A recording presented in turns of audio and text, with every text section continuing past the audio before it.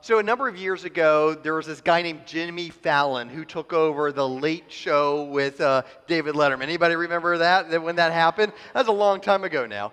And I enjoy a lot of the late night things and I like comedy in general, so I'm a pretty easy recipient for those things. But the segment that he started that I like the most is something called Thank You Notes. Are you familiar with that? Maybe you remember it. What he would do is he said that on Fridays, he has a segment, most Fridays, and he said, on Fridays I like to catch up on the events of the week, make sure I'm aware of any chores that need to be done, and write my thank you notes to people or about things. And then, of course, it's all farce, right? It's comedy. And so he pulls out a pencil, and he goes to write, and as he goes to write, there's a keyboardist who begins to play, and they try to make him laugh and by staring at him. Let's see if we can.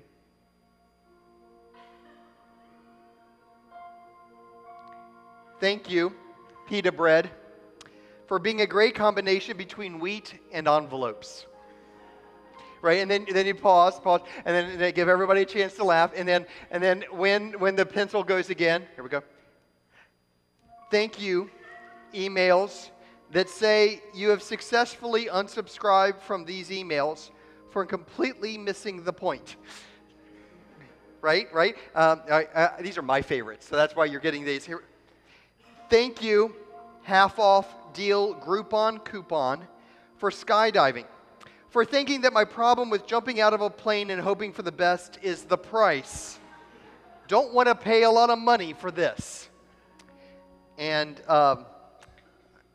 thank you, peer pressure, for being totally not cool. Unless my friends think it's cool, then it's pretty cool, I guess. And then lastly, finally, thank you, old belts, for sticking with me through thick and thin and thick again. Can we give it up for Susie? Well done, well done. You too may one day be incorporated into a sermon. You don't know what might happen in the future. But I love that sketch because part of what Jimmy Fallon is doing is reminding us of the importance of writing thank you notes. So these are all comical and, whatever, but it is powerful when you receive a thank you note. I've received some already in my time here, and I gotta say, it always makes your day better, right? A thank you note never makes your day worse. It's one of these things that helps you remember that you're appreciated, that what occurred was valued, and it made an impact, and sufficient impact for somebody to take pen to paper or to even if it's a digital form, even an email thank you letter is a great thing. But, yesterday I was blessed to be able to officiate a funeral for a great saint. And she was 94 years old, and we celebrated her life. Her name was Nancy Taylor. And one of the things that we were able to celebrate among her other attributes was that she was a great letter writer. And people, were talking about how they still hold on to Miss Nancy's letters that were written for her, by her to them.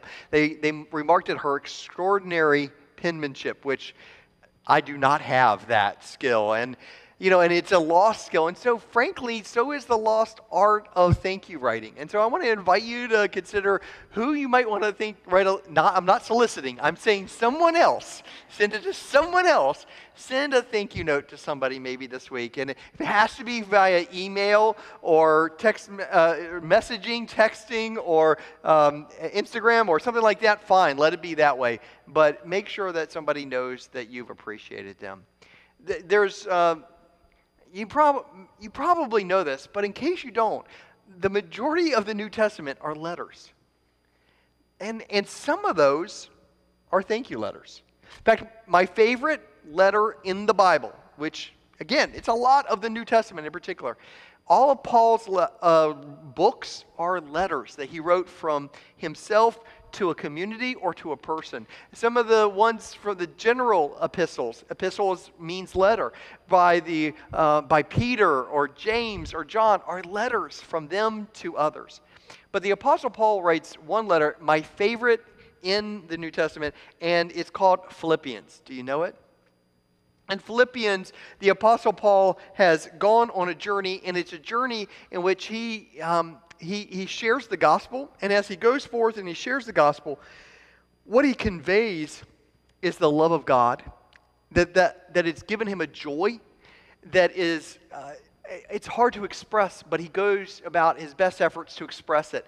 And he shares with people the salvation message that Christ, that God has come in human form, become incarnate, that Jesus lived among us and shared with us his message, that he was crucified, died on the cross, but he rose on the third day, and he came that I and you may have life abundant. And whenever Paul went, he typically went to synagogues of Jewish community people like himself. He was Jewish, and he would say, our Messiah has come. But our Messiah, meant just for us, we thought, is actually the Messiah for the world. And this was a good message, and it was a letter of joy. But I just need you to know that often when Paul is writing those letters, he's in a situation that you would think wouldn't be joyful. More times than not, at least more times than we would hope, Paul is writing those letters in a position of being imprisoned, often for false accusations. He is innocently locked up. And at the end, he ends up losing his life, but not his eternal life, at the hand of the Romans in Rome. And he writes the letter of Philippians from his imprisonment in Rome. But it's not the first time he's in prison.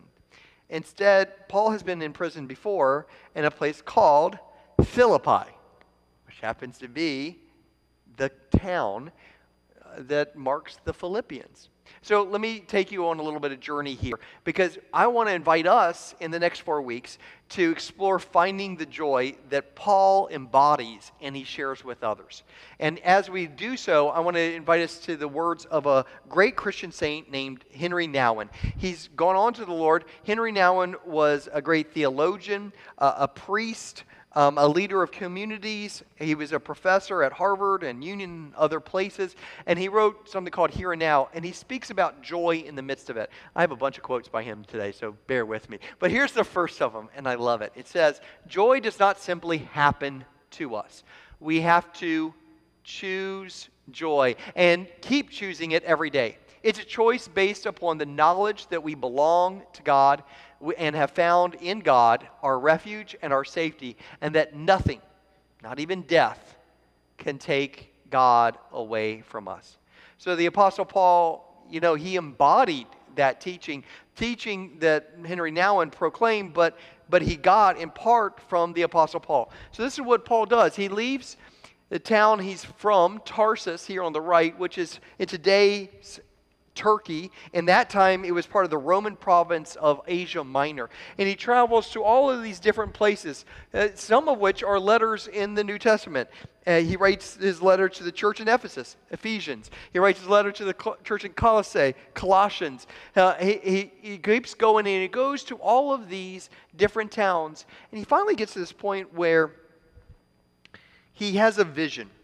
He dreams that a man from Macedonia, that is into what is now Europe, right? Or into what was then Europe, is over there saying, come, Paul, bring your message. Leave Asia Minor and bring also the message to us. Now, in case you didn't know, the gospel had already then gone to the Middle East in many places and to North Africa, but not yet to Europe. And so the Apostle Paul sees this vision of the man from Macedonia inviting him to come over, and he packs up. And with him, he takes a friend named Silas. And Paul and Silas go on the journey into bringing the gospel to Europe. And look at the place where they land, a place called Philippi. You see it up there on the northern section. And Philippi was a Roman colony. It was under Roman rule. It had a diversity of people. Many places had enough Jews to make up a synagogue. You had to have 7 Jewish men to make up a synagogue. Philippi did not. It was only a town of about 10,000 people at the time, and it was located along a riverbank. It's not quite upon the coast. And Paul goes there, and he can't find, a synagogue or the Jewish community to proclaim the Messiah has come. And so he goes to where he can. And he goes down to the riverbank one day, and he meets a woman named Lydia. And down there, talking to Lydia, he shares the faith, and she is struck by it, and she becomes the first European Christian. She converts to Christianity, Lydia does. And she goes home, she gets her family, she brings them back, and she goes, What's to prevent us all from being baptized? And Paul says, not a thing. Let's do it. And he baptizes every one of them in the name of the Father, the Son, and the Holy Spirit. We find this in the Acts of the Apostles. It's not found in Philippians, but it's what gave rise to the church community that Paul could write a letter to a group of people known as the Philippians. Because he starts the church with Lydia. But he doesn't end there. We'll find out here in the midst of our time together that there's another man, unnamed, but he's a jailer. And he becomes another one of the first Christians in Europe and one of the founders of the church in Philippi along with Lydia. Well, the Apostle Paul, when he goes there and he proclaims that gospel, but every day as he leaves from talking to Lydia, and when I say talking to Lydia, Lydia says, come stay in my home. So she opens her home to him. Since there is no church building or Jewish synagogue to base out of, her home becomes the basis of the Christian church in Philippi. And every day he walks out with Silas, and they go to share the good news in different places. And as they go, there's this girl. She's unnamed, but she's identified as a slave girl. That means that at some point in her life, she fell into slavery and she was bought by some people in Philippi. Particularly, there's two merchants who purchase her. How sad is that? They purchase her because she has a special gift, they think. That she has a gift of divination. She can do fortune telling for people. She can tell them about what may happen in their life. And people are compelled by it, and they pay a lot of money to be able to get her fortune telling back. And she has to give all that money to her owners. Well, every day as Paul and Silas are walking from Lydia's house into Philippi, here's this girl, and she yells out, "These are sons of the Most High God. They show you the way of salvation." That was loud, right? She yells it. She screams this. These are sons of the Most High God. They show you the way of salvation. The first time Paul hears it, I'm sure he's like, yes, this is true, good. What about the fourth or fifth time he hears it? Every time he comes around the corner, there she is. If she sees them, she yells it. Every single time. They tire of it so quickly. They're like, listen, this is not the way we wanted. You're announcing to everybody. You're getting too much. We want to talk with people. We want to invite people into the faith. We don't want to scare people into it. And so Paul and Silas are like, can you stop? She doesn't stop. She says it the same way every time. So finally one day, Paul looks at her and he points at her, and the scripture says he was very annoyed. In case you didn't pick up on it, the scripture just labels very annoyed with her. And he points at her, but he does so in love, and he says, I order you in the name of Jesus Christ to come out of her. That is the spirit that was within her, that was not of God, that was enabling this divine work, if you will. And so that spirit leaves her. And she's probably happy, and they're happy. She is set free. But who's not happy? The two merchants who had paid money to own her so that she would do this for them. And so they're furious. They're so angry that the scripture tells us that they seize Paul and Silas, and they grab them and they drag them to the marketplace, the city square.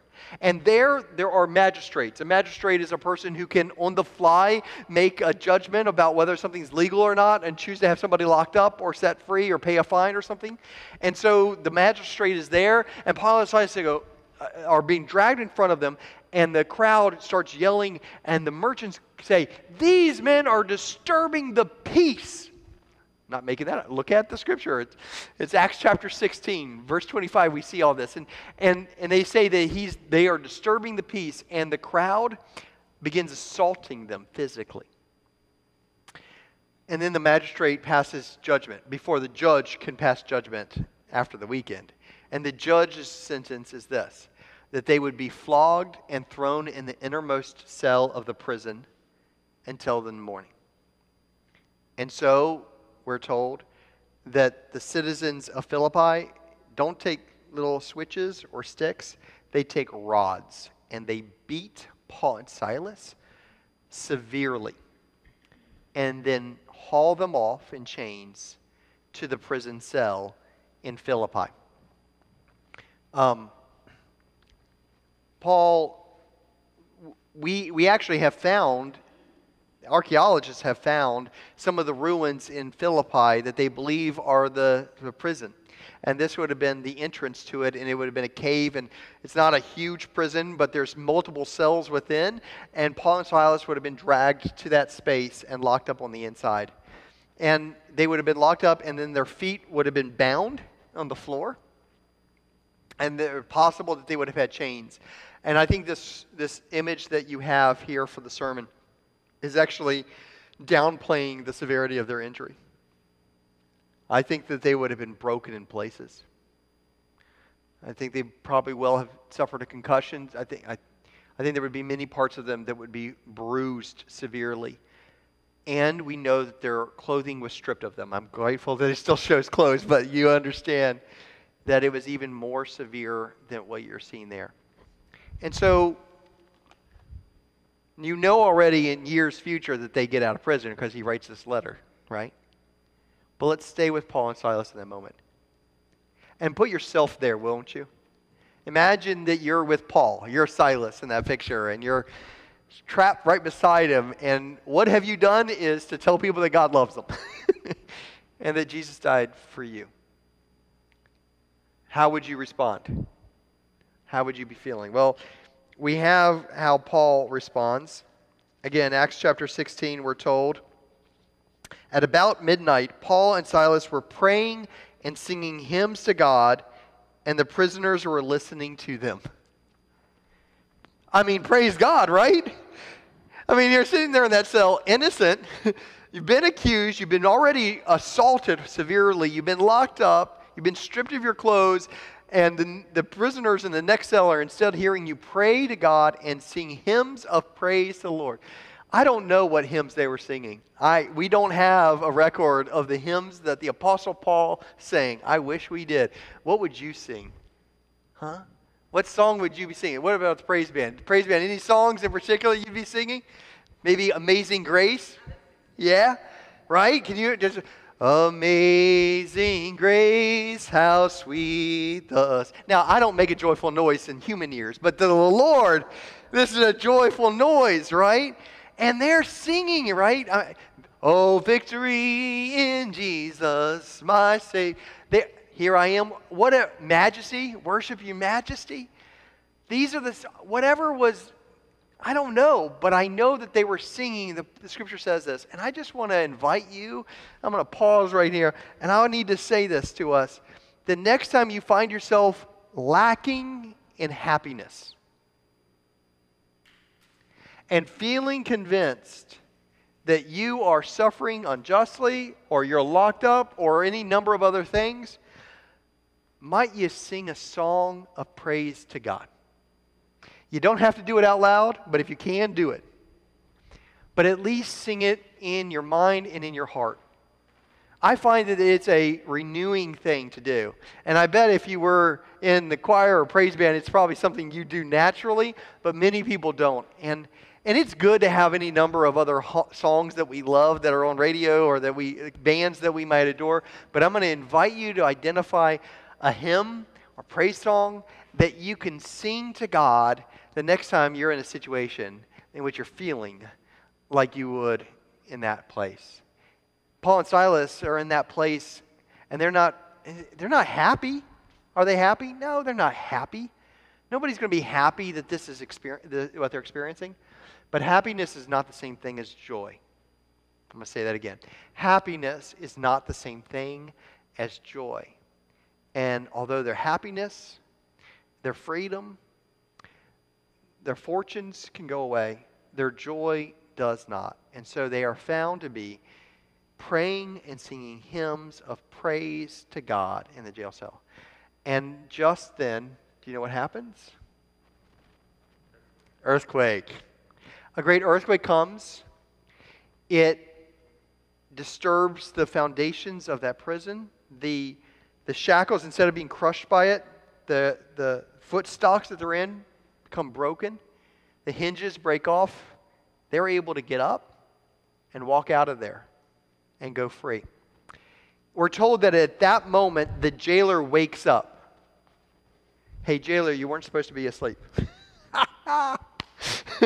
The jailer wakes up.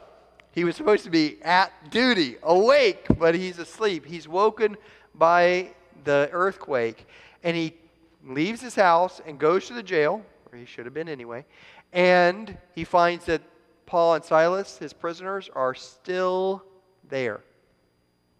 This is shocking.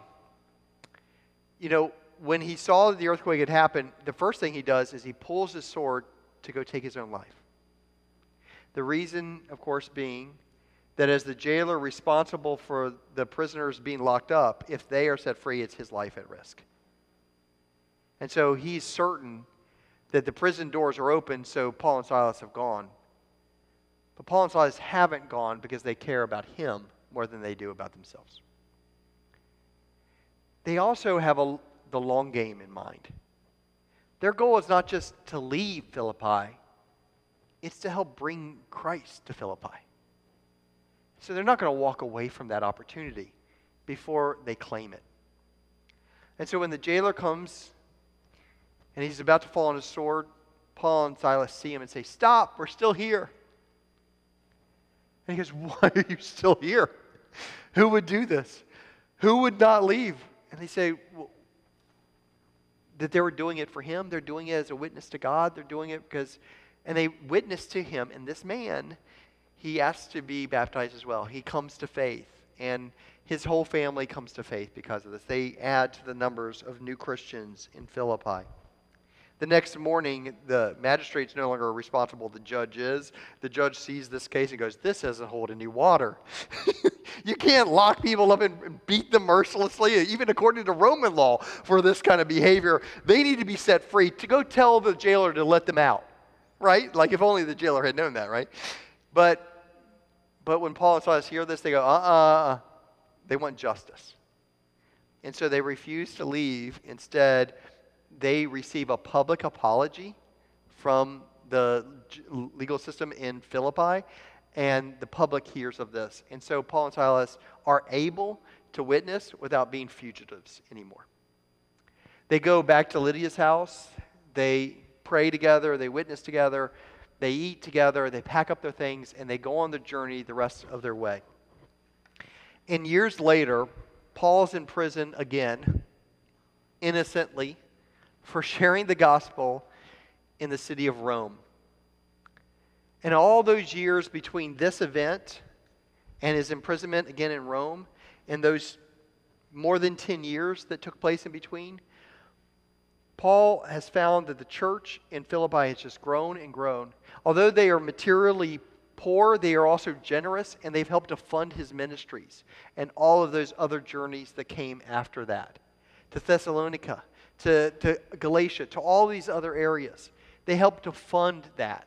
And he is filled with joy and appreciation. And so he says the words at the beginning of the book of Philippians, of the letter. He says, he writes his thank you note. I know, Susie, I don't have you at the piano. It's okay. But thank you. He says, "I thank my God every time I remember you," that is the people of Philippi, "constantly praying with joy in every one of my prayers for all of you. Because of your sharing of the gospel from the first day until now, I am confident of this, that the one who began a good work among you will bring it to completion by the day of Christ Jesus." How beautiful is that? So what Paul has is a sense of joy. He's got a sense of peace. He's got a sense of God's care for him. And he doesn't let go of that, no matter the circumstances. His present circumstances are horrible. Often. He finds himself in prison, shipwrecked, beaten, accused multiple times. And yet he embodies a joy that you and I are invited to. Paul's not always happy, but he's always joyful. Do you know the difference? I might not be happy with the way my food was prepared, but I'm joyful that I have something to eat. I may want something to be tweaked, but Lord, I'm grateful that I'm in this situation. It's born in part out of gratitude. And that gratitude, first and foremost, is in what the Lord has done for us. And so Henry Nouwen says it this way: joy is essential to spiritual life. Whatever we may think or say about God, when we are not joyful, our thoughts and our words cannot bear fruit. Jesus reveals to us God's love so that His joy may become ours, and that our joy may become complete. Joy is the experience of knowing that you are unconditionally loved, and that nothing, sickness, failure, emotional distress, oppression, war, or even death, I might add false imprisonment, can take that love away. He also says this: joy is not the same thing as happiness. We can be unhappy about many things, but joy can still be there because it comes from the knowledge that of God's love for us. We are inclined to think that when we are sad, we cannot be glad. But in the life of a God-centered person, sorrow and joy can coexist.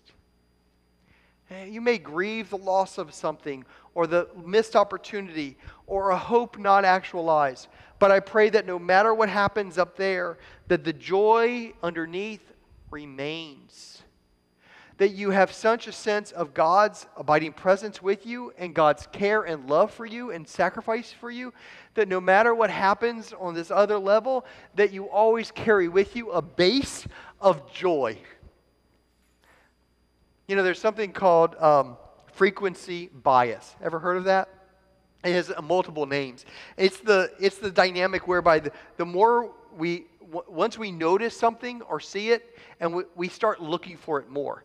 And so if I were to say, there's a lot of red vehicles on the road these days, and you left here and you saw a red vehicle, you'd notice it, and you wouldn't have noticed it before.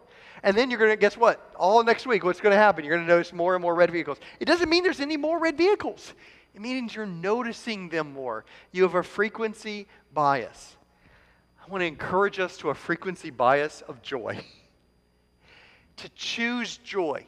This week, choose to see the things that bring you joy. What brings you joy? Is it your job? Praise God if that's the case. I can say it. I hope you can say it. Is it your family? Praise God if that's the case. I hope that's the case for you as it is for me. Is it your home? Is it the food you get to eat? Is it the freedoms you enjoy in this country? Is it opportunities you've experienced? Is it your ability to read? Is it your ability to exercise this thing? Is it this experience of a sports or a fandom that you have? What is among the things, the milieu of things that help to bring you joy? Notice them some more. And help to refill that inner well of joy that should be sustained at all times. Galatians chapter 5, Paul says that joy is one of the fruit of the spirits. That if you don't have it at all, then God's not bearing fruit in your life through this gift. But if you were to follow Christ, then that is among the fruit that should be emanating from your life. And so it's not enough to just have joy. We should share joy. So this week we're starting with finding joy and choosing joy. Choose joy. Live into it. We have many a Christian who needs to emanate joy more than they have been. Amen? When you're outside of the church and you think, what's the church like? Few people go, oh, they're so joyful. But it should be part of who we are. Amen? It should be part of what we share with others. And I sure hope that the people outside of Centreville United Methodist Church can reflect on Centreville and go, oh, there are people with the joy of the Lord within them. And so 2 challenges for you this week. I know I've already said like 4, but we're going to call it 2. Number 1, I want to invite you to start memorizing these words from Philippians. It's 4 short chapters. Over 4 weeks, I think you can read that much. I'm sure of it. And so take this first chapter and find yourself, if you'd like, a memory verse. But I do suggest one to you. It's from Philippians chapter 1, verse 6. And it says, he who began a good work in you will carry it on to completion until the day of Christ Jesus. This is what Paul says to the church at Philippi, and it might just be the Paul saying to us. And so would you say these words with me? He who began a good work in you will carry it on to completion until the day of Christ Jesus. I want to encourage you to consider memorizing that and having that written upon your heart. And then secondly, you've noticed that there's one of these in your bulletin.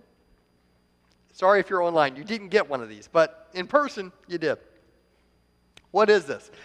I'm glad you asked. This is a notepad, and there, you notice on the window back here, some people have put some up in this back section. And we want you to write things to help you to find joy. It's a praise to God. And every week we're going to have a different question. So there's 4 windows. So we're 4 sets of windows. We're going to put some up next week on that one, and next week, and then that next week. But today, following worship, maybe reflect on one of the things that helps you to find joy, gives you a sense of joy, and celebrate it and praise God by placing it up there on the screen. Thanks be to God. Amen.